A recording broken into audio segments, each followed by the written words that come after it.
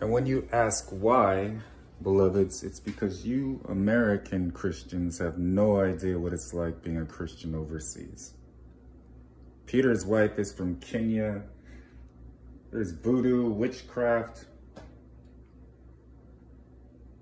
My people are war-torn, experienced veterans.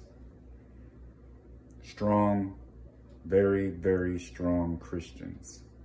Real Christians. And I was praying about this yesterday because so many rise and fall, how you even have the term real Christian.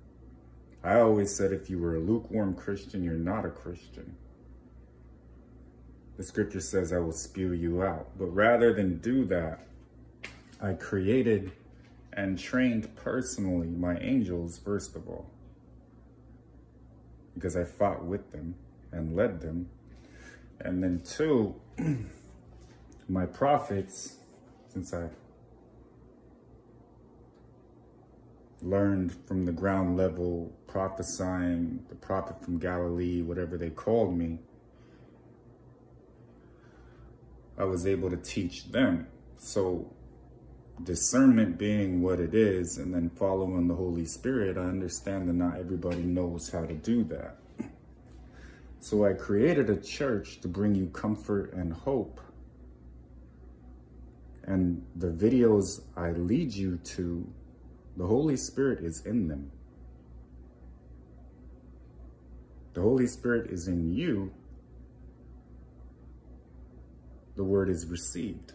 Once the word is received, the Holy Spirit gives you your instructions. Once you are given your instructions, you know what to do.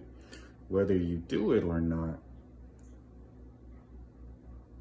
well, there is your free will. So my church, my kingdom is not a barricade of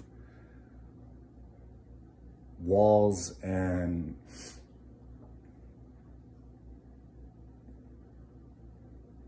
hopeless conjecture.